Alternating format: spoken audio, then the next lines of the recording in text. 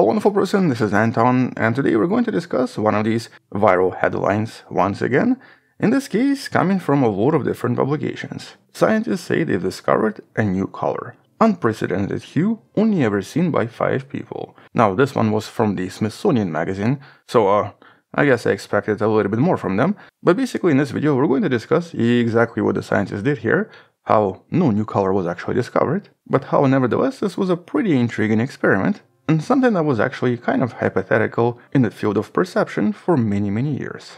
With all of this coming from this study by James Fong, where the title unfortunately does suggest that this is a novel color. As you find out from this video, it's not, but the actual perception of this color was definitely new. But in order to understand exactly what the study is about and how this was achieved, we basically have to briefly discuss the color perception in our eyes and how most of us usually perceive colors. Because color perception and color sensitivity is the initial step in a much larger system known as the visual system that's mediated by extremely complex processes inside our brain. So basically when we look at things and when we see objects, it's a very complex multi-step process that obviously starts inside our eyes with our eye receptors. With very specific light-sensitive cells we refer to as photoreceptors. And it's the signals from these photoreceptors that then go through various layers inside neurons, ultimately resulting in higher cognitive functions inside the brain, which then result in us perceiving various objects. And a typical human eye contains 2 types of photoreceptors. We have rods and cones.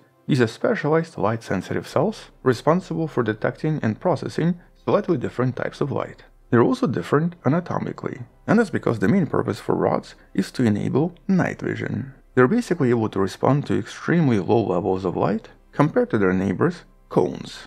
And cones only function in bright light and are specialized to detect very specific wavelengths. And here, normally, they're divided into 3 types, L, M, and S, responsible for long, medium, and short wavelengths, or basically red, green, and blue.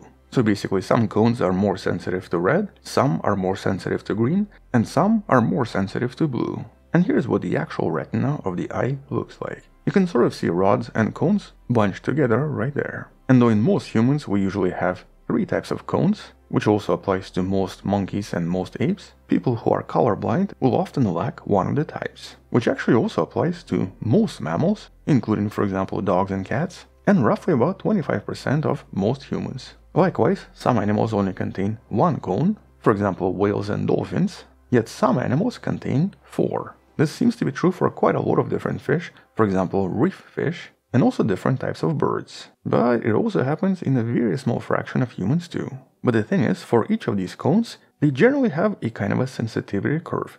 You can kind of see it right here. And so for example, when we see something that's red, you'll notice that it will actually activate at least 2 types of these cones, M and L. Likewise, if we see something that's blue, it obviously activates the S cone quite a lot, but it also activates M and L, at least to some extent. And this is especially true of color green. We humans are exceptionally sensitive to green colors, and it's extremely likely because it seems to activate pretty much all of the cones, S, M, and L, which then in our brain becomes green. But technically colors, like everything else when it comes to visual perception, is basically a learned concept. This is something that we acquire as we live, and this is something that our brains learn as we basically see different objects and interact with them since childhood. And so in some sense, a lot of these colors and concepts related to colors is a kind of a construct inside our brain. But for many years, perception psychologists were actually wondering, okay, so what would happen if you just activated one of these cones? Because as I mentioned before,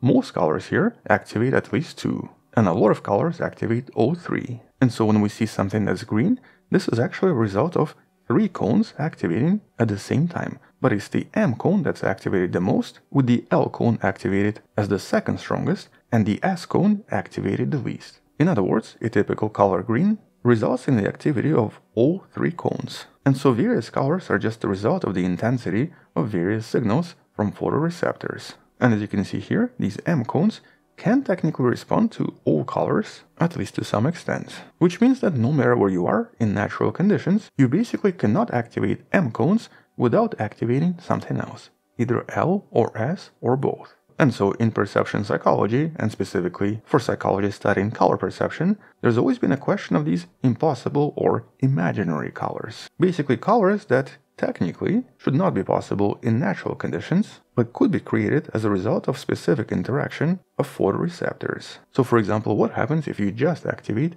one type of a cone inside a typical retina? And so these unusual fictitious colors correspond to a combination of cone cells that would never be produced in natural circumstances in any possible light configuration. And there are at least 3 such colors known to us.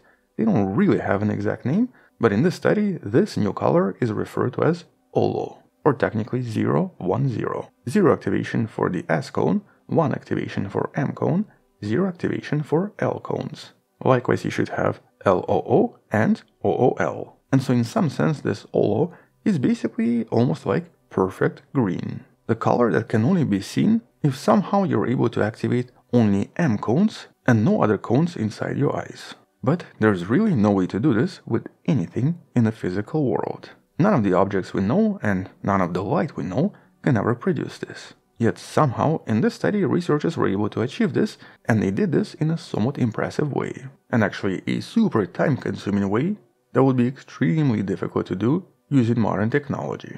Because here the first step was to scan the retina, and specifically scan it in order to produce a very detailed map pointing out exactly where each of the cones were. This was done by taking multiple videos of retina and then following an extremely laborious process where each of the L, M, and S cones had to be labeled individually, showing the location for each of these cells in a really small part of the eye. And this had to be done individually for each of the 5 subjects because for everyone out there, this map is entirely different. Or basically all of us get very different cone-classified retina maps, and the cells are in completely different locations. Moreover, because a lot of these cells are so extremely close together, this could only be done for a very small part of the eye, and only in the location of the peripheral vision. Because in the center of the eye, the cones are so close together that it's practically impossible to tell them apart. They are slightly farther apart on the edges, which is what was used in this experiment. And so once each of the cones was identified using a technique known as adaptive optics optical coherence tomography, or basically shining the light on the cells and measuring how they change shape individually, the researchers then could move on to the next step. And the next step involved what's known as laser microdosing. Here, each participant sat in front of a display and stared at the same point. And then by using a laser light and a technique known as laser microdosing, researchers were able to stimulate all of those M cones by targeting only those cells and nothing else. Or basically here, by using that previously made map, they were able to only target M cones, preventing S cones or L cones from activating, which in this case created the sensation of very bizarre, supersaturated green light that would be extremely difficult to explain. And here the participants were shown different images, with all of them reporting the images as being super green, highly saturated, and more green than anything they've ever seen. But mostly because their brains were just not used to it.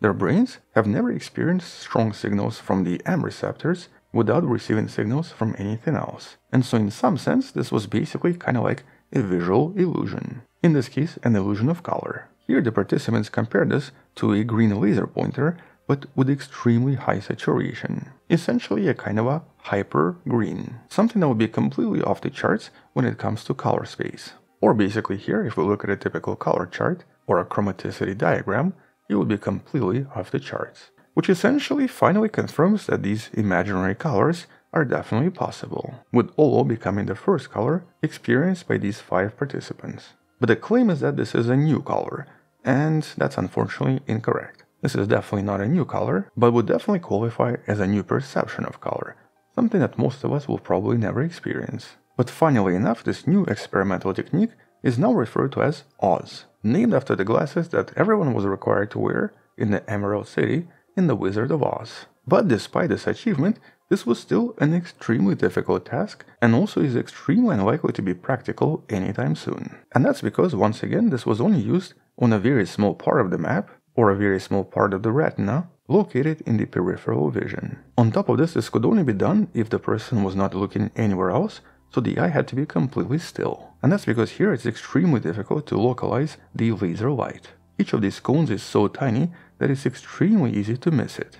And so this current method depends on extremely accurate lasers. It also depends on the person not moving at all, and currently can only be used on peripheral vision and not on the entire eye. So this is maybe not something we can use for most of the applications in its current state. But there might be some application in the future, because the goal here is to find a way to somehow program individual photoreceptors to respond to different types of light. And so by controlling retina at this extremely tiny level, first of all, it actually allows us to study vision in a lot more detail, for example, replicating various eye diseases and studying the effects of vision loss by using these extremely accurate lasers, but also maybe find a way to stimulate full color vision in people who are colorblind, by basically mimicking certain photoreceptors through the use of these extremely accurate lasers. But that part is, of course, unclear. At the moment, I don't actually see how this could be done, just because of all shortcomings I just mentioned, with the biggest shortcoming being the fact that our eyes move all the time.